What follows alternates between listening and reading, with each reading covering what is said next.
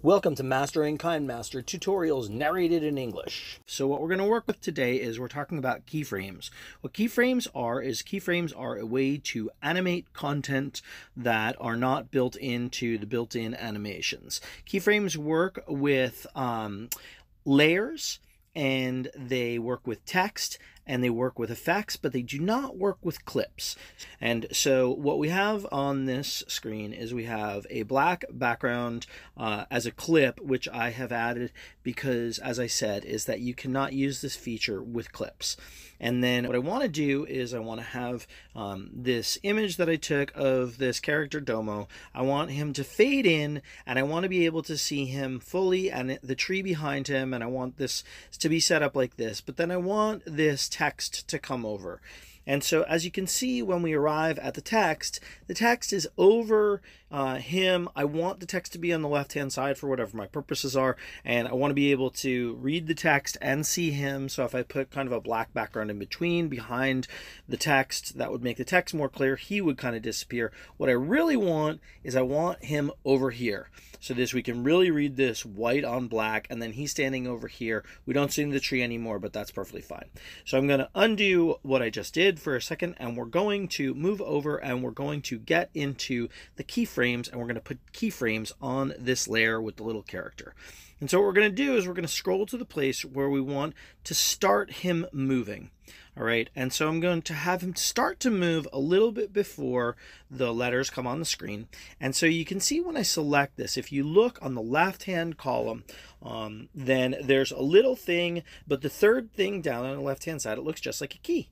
So when we hit it, then the right-hand column, you can see now it says animation, and it's got a little thing that is what is to be ability to add a keyframe. And once you add keyframes, what keyframes are is points in time where you can make changes to certain aspects of your content. And you can change the position, you can change the scale of it, you can change the rotation of it, all over your time frame. So you can have this will stay, he's fading in, and at the 3-second mark, I'm going to say is I want to add a keyframe. Now, if I change it to the yellow surrounding, you can see now there's a red dot right on the line where we put it's a red dot with a white circle around it. You can't see it that great, but it's there. So I'm going to move away, and I'm going to say, okay, this is the spot where I want for him to be all the way over to the side. And so we're going to make this graphic slide over to the side. So I'm going to add a keyframe there. And now you can see that actually I can navigate between the keyframes. And now you can kind of better see the first one we put at 3.132. And then if I hit move to the right to the keyframe, then it comes over to that new keyframe that we put. And so we're just going to drag our image over to the side. So I'm going to put my finger on it, and I'm going to drag him sideways.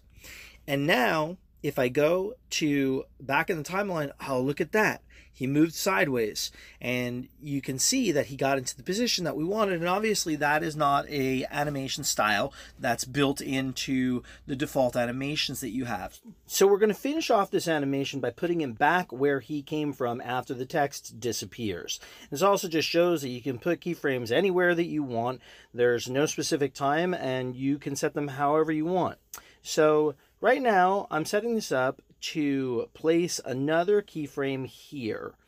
And I go ahead and put that keyframe down, and then I just navigate back, and you can see that if I click those arrows up there, then it navigates to the previous keyframes because I want to see how it looks in relation to where those actually were before.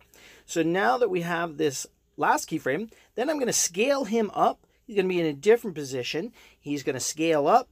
And now you can see that what happens is he comes in, the text comes in, he moves to the side, and then we made our motion for him to go away, both scaling up and moving to the side. So that's the basics of keyframes for you. If you want some more information, I'm going to continue, but if you want to just test with the basics right there.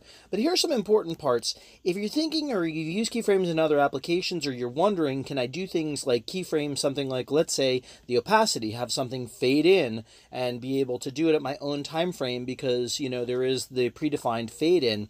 Unfortunately, right now, you cannot keyframe other properties. If you change a property such as the opacity, it changes for your entire duration of the layer. So even if you think, oh, I set this to 40% at this keyframe and I had it set before at 100%, no, actually it's just at whatever percent that you have it. Even though you put a keyframe there, the opacity does not change. As you can kind of see here, I had just moved the opacity, but when it's back up to 100%, then it is 100%. Maybe in the future they will do Kinemaster to have this feature. That would be great. But for now, it's just the things that I've talked about that can be manipulated. A couple of things to wrap up. Keyframes can be used with any type of layer. I used a photo as my media, but also you can use video. As long as it's a layer, it can be animated in its rotation, size, and position. It does work with text, and one thing else that I didn't show it works with effects. With effects, it basically allows you to animate the size, rotation of the area of coverage of the effect. Especially with effects, I wish that it was able to manipulate and keyframe the parameters, but it cannot do that right now. I hope you enjoyed this, and I hope I explained well how to use keyframes with Kinemaster. It's a really powerful feature of this excellent app for your phone.